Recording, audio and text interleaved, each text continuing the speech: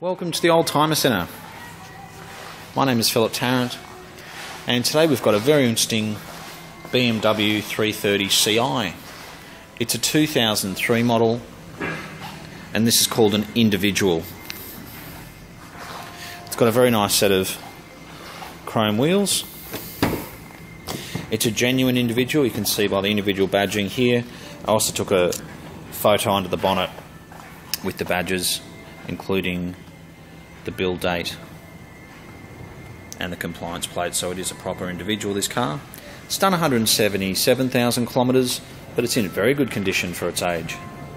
I can't see any wear on these seats whatsoever. It's had a lady owner who's always looked after it, serviced it properly. The logbooks are all there. In fact, all the books from when the car was brand new are there, and we'll have a look at those. The 330 Ci was the top of the range without buying an M3. It's got the 3-litre straight 6 engine. They're very reliable. The electric roof works well. This car also comes with a hard top, which is just over there. It was on the car in the first couple of photos. So here's the book. So the folder with all the books in it, I should say. Its last service was done about 170, I believe. Yeah, 170,000 Ks. Got your spare wheel under that cover there. It's got the tools up in here, which is great. The 3-litre 6-cylinder BMWs sound absolutely fantastic. And I remember when these first came out, a friend of mine bought a coupe, and I hadn't really heard another car which came standard from the factory with such a fantastic sounding engine, especially in BMW.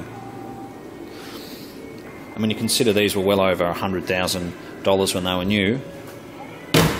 They represent excellent value second hand. It's metallic black in colour. It's got xenon headlights, and it does drive very well. It had a recent service. I believe it had some coil packs, or just some maintenance, general maintenance items.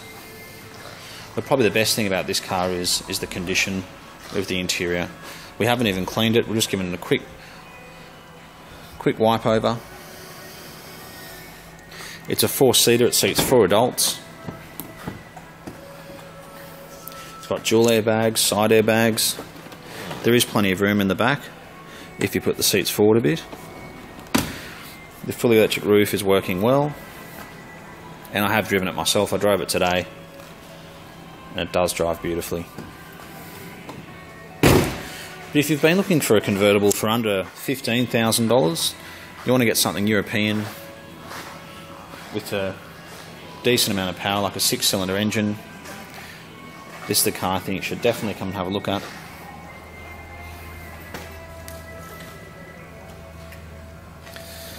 Well, thanks again for watching our video. We are the Oldtimer Centre in Marrickville. We have a number of European cars in stock, and as I did mention, this car does come with the hardtop. Thanks again for watching.